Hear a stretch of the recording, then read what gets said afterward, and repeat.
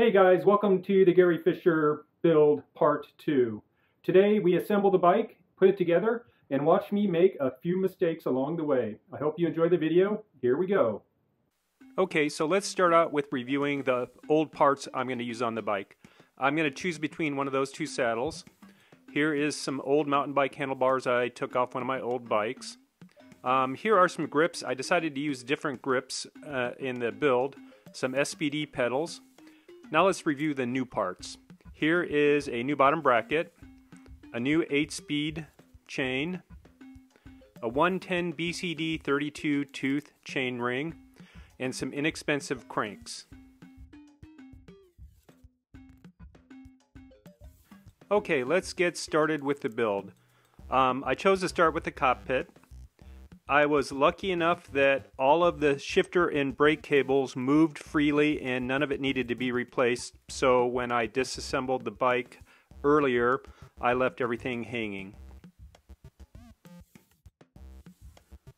So sit back, relax, and watch as I assemble the cockpit.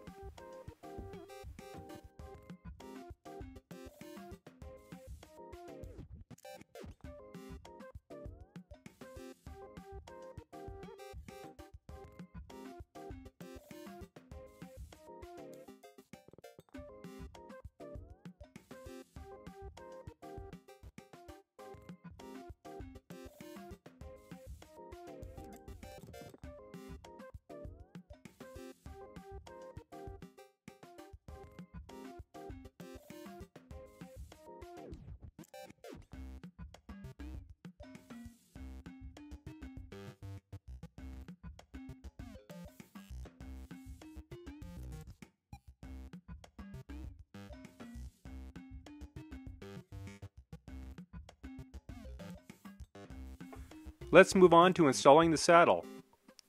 I debated in my head which saddle would look best on this bike. If you have a preference, comment below. I decided on the brown Brooks.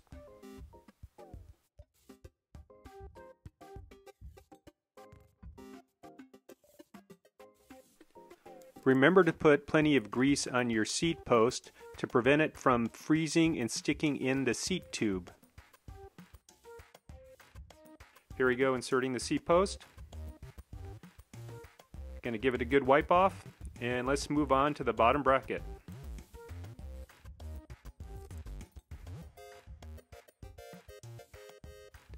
Remember to grease your threads to prevent the bottom bracket from seizing in there, and for easy removal when you need to do service on your bike later. You can use the bottom bracket tool and a wrench to screw in the cup. Here I am screwing it in, and oh shit, I dropped it. Let's go ahead and start over. Screw it in and get it nice and snug, but not too tight. Let's move on to the drive side. Again, use plenty of grease. Don't be afraid to get your finger stuck in the hole. Take the cartridge and screw it in. Remember, it threads towards the rear of the bike. Let's go ahead and get this in and snug it down. Let's move on to assembling the cranks.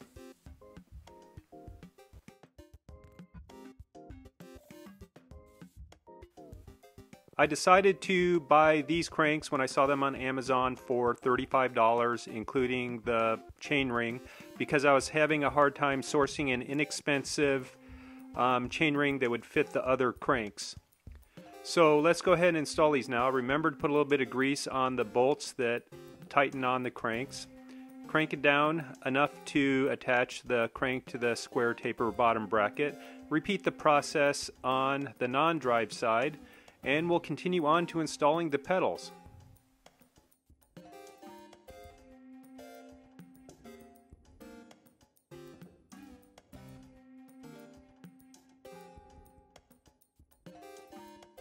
Okay, let's install the pedals. Remember to put grease on the threads of the pedal to prevent them from seizing and sticking to the cranks. And when tightening the pedals, they are right and left hand sided, so make sure you check to see which pedal belongs to which side. And as a rule of thumb, when you install the pedals, always tighten them towards the front of the bike.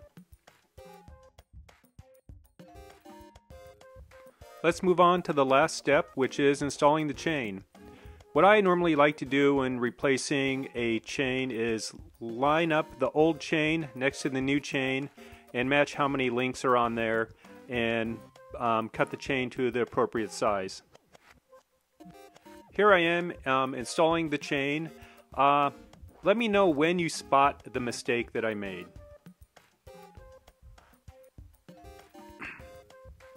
Everything is going smoothly. I'm going to install the master link right now.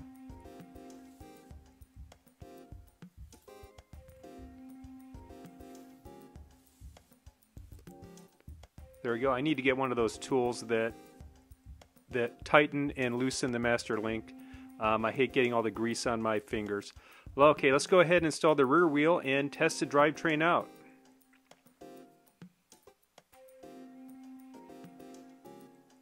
Let me know when you spot my fault.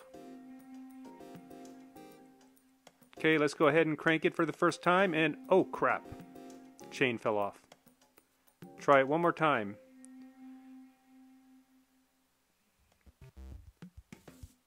Maybe if I switch gears it'll work better.